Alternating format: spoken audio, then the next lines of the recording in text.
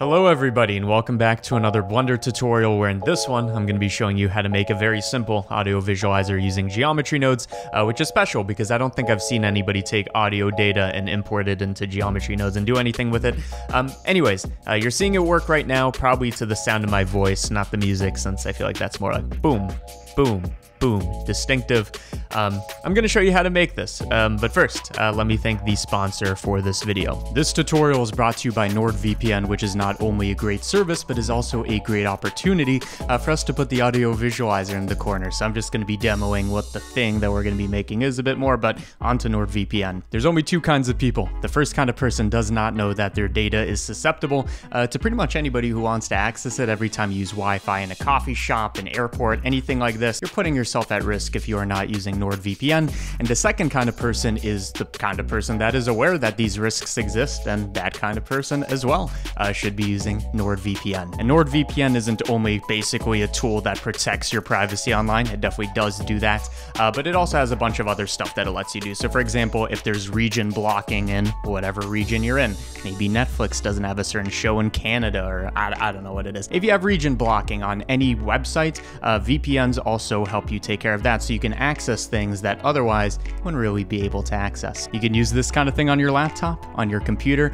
on your phone, on your whatever. In fact, you can use up to 6 devices at a time per account. So if you get an account, I think you should be covered, unless you're the kind of freak out there who has like 30 phones in one pocket and whatever. So stop living this life where you can't go to cafes, without living in fear, and you can't get around region blocking and all this. Try out NordVPN because they have a 30-day money-back guarantee. So if you do not like it, you get your money back. So, why not try it? But I'm here to make the deal a bit sweeter. Go to my link in the description, use my promo code, use these things to get yourself NordVPN at a discount.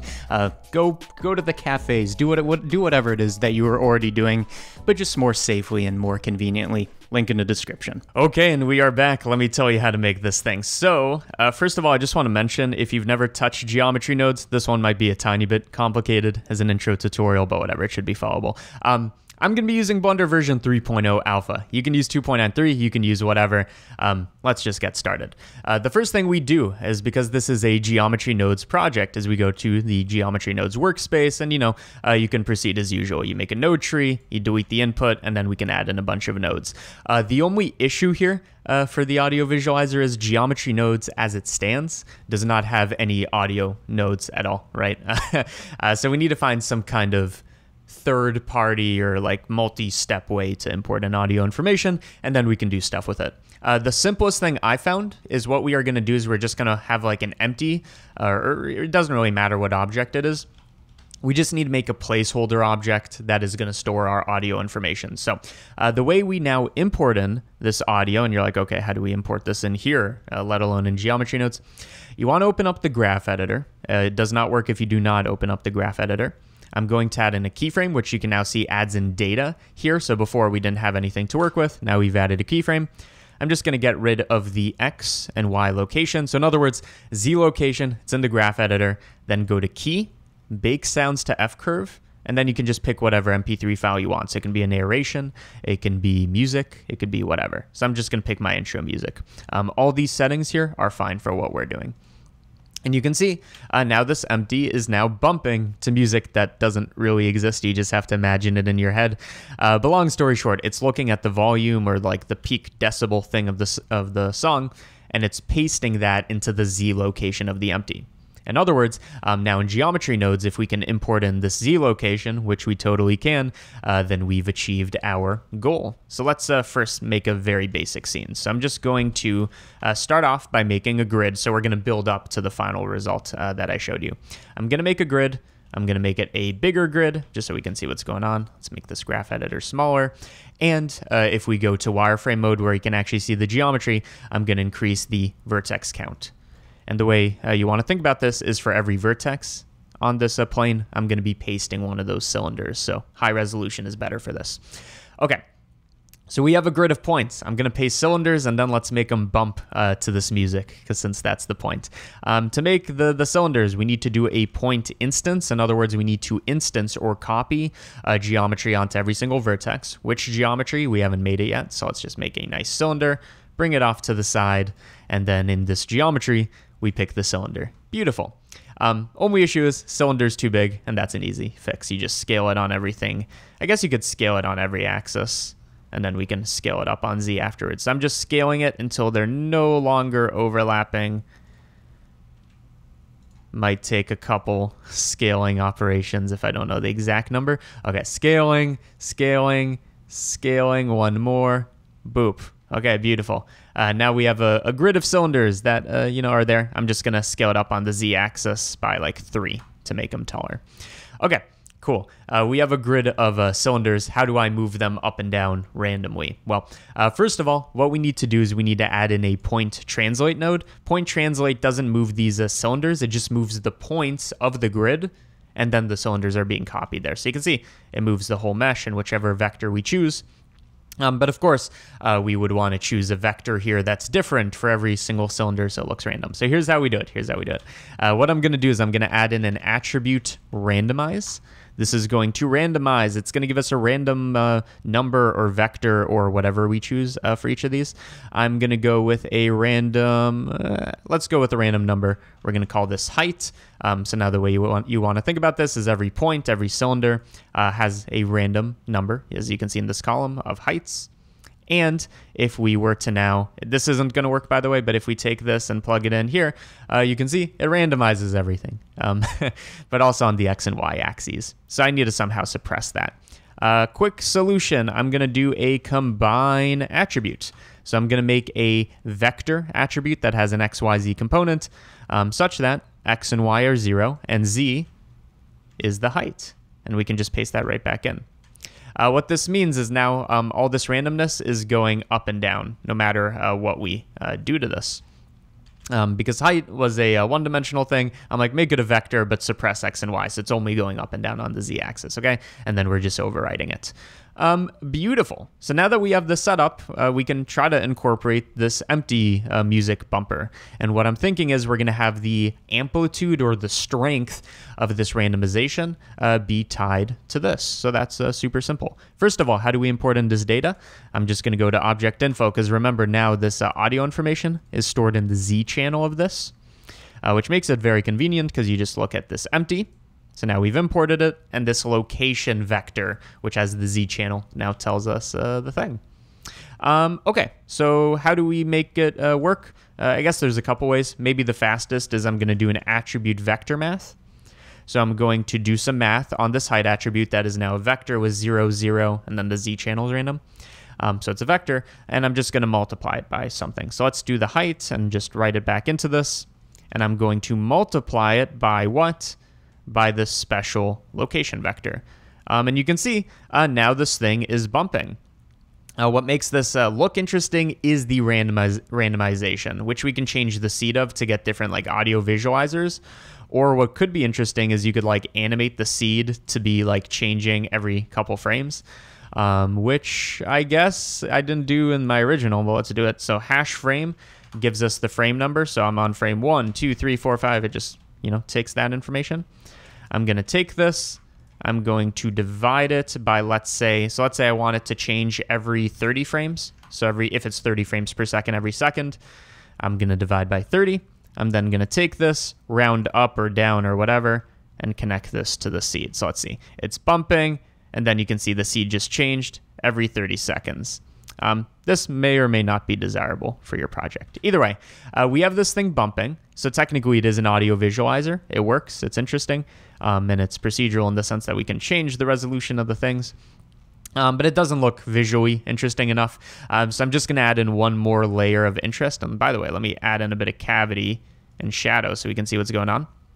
I'm just going to add in a bit more visual interest, like the whole plane deforming, and then these points are moving up and down, just to make this look a bit cooler. So how do we make this plane wavy? It's a good question. Well, first of all, everything we do over here is fine. This is just like the particle or point instancing. That's going to be fine. I just want to distort the plane beforehand. Well, the way I would recommend doing this is I'm going to separate attribute XYZ, and then I'm going to combine, and you'll see what I mean in a second. So what I'm doing is I want you to imagine, I guess we can just visualize it like this. I want you to imagine that we're just dealing with the plane without any of the cylinders or the audio bumping, whatever.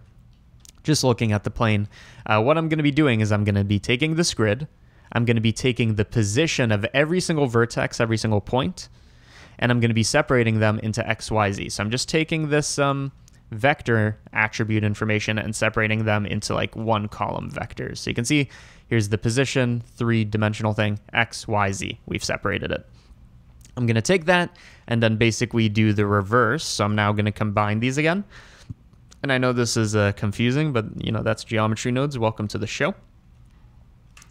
So we've separated them and combined them, which is to say we've done nothing. But what we do in between is what's going to make it look wavy. So how do we do it? And this is something I've talked about in previous tutorials. Well, if we can somehow deform this X and Y channel using trigonometry, sines, cosines, whatever, and map that to the height of the Z, then we've essentially done it in this area in between. So here's what I recommend. We're going to do an attribute math. I'm going to look at, let's say, I guess we want to make temporary variables. So I'm just going to take this X, I'm going to add some number, and I'm going to paste this to a new attribute called xtemp. So this is the same thing as X, but you know, we wrote it off to a new one. We can also do the same with the Y channel. So I'm taking Y and sending it to ytemp. Again, I'm making new attributes so that when we bring in X and Y, nothing is altered because I want their original positions. In other words, if I change this, nothing happens. If this was set to X instead, if I set this to X instead, it would be moving. So that's the issue. So that's why I'm using temporary variables or attributes. So we have our temp, keep typing it in the wrong field. We have our temp attributes. Let's take our, let's take our sines and cosines. So I'm going to take the sine of xtemp, which stands for temporary, and write it back onto itself. I'm going to do the same thing for the y variable, boop, boop. And then for the z channel, I'm just going to add those two together. So now these sine and cosines versions. So xtemp, ytemp maps to z. And you can see this is what gives us the surface. So again, what is happening here is I'm making these temporary variables so nothing is altered. And we're taking sines, cosines, whatever. And since we add them, we now get this kind of three-dimensional, two-way periodic surface, okay? But the nice thing about this is if we now add something to either of these, it will look like the thing is animated. Because again, X temp is changing, but the X position's fixed. So the whole surface has to kind of stay in the same area relative to the top view, for example. So that means we can now very quickly animate this. So let's just animate this quickly. We could use the driver from before. I don't see why not. So this is just the frame number driver that we made before. I'm going to take it, divide it by whatever speed. So if I wanted going 10 times slower, I divide by 10, whatever, and just connect it to both of these. And you can now see it's an animated surface. We can make it even slower or whatever. But the point is, we now have this animated surface, which is really just pulling these points up and down so that when we instance the cylinders after, as we did before, you can see now we have cylinders going on the surface and they're bumping relative to that empty. One thing I want to do is I want to make this wave like way less intense. So remember the height of this, like basically what we're seeing is all being mapped to the Z channel, which is going into position. So if we just do a bit of attribute math, and I'm just going to multiply, we're going to do a bunch of Z stuff by float.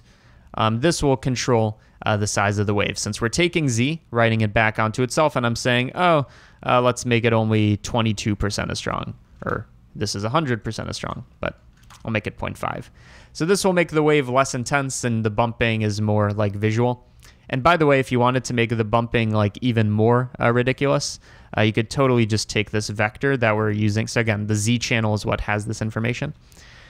You can just take this vector, do a bit of traditional vector math, and then just scale it by a bigger number so that when it does bump, it gets much crazier, but I wouldn't recommend that. So this is the general node network. If you wanted to now swap out the song, it literally is as easy as, going back to this, going key, bake sound to F curves, and then picking a different song. So in that sense, very procedural. You just swap out the song. You can pick different numbers here to get different results, and you render this nicely with an HDRI, nice shadows and everything, and it would look pretty decent. So there you go. That is the audio visualizer. So hopefully you learned something in this tutorial. Yeah, I know we got a bit in the weeds there, but I would recommend, if you have not messed with geometry nodes, go watch some of my previous geometry node tutorials. It goes over like all the basics you need to understand this. But yeah, audio visualizer, it's done. Thank you again, NordVPN, for sponsoring.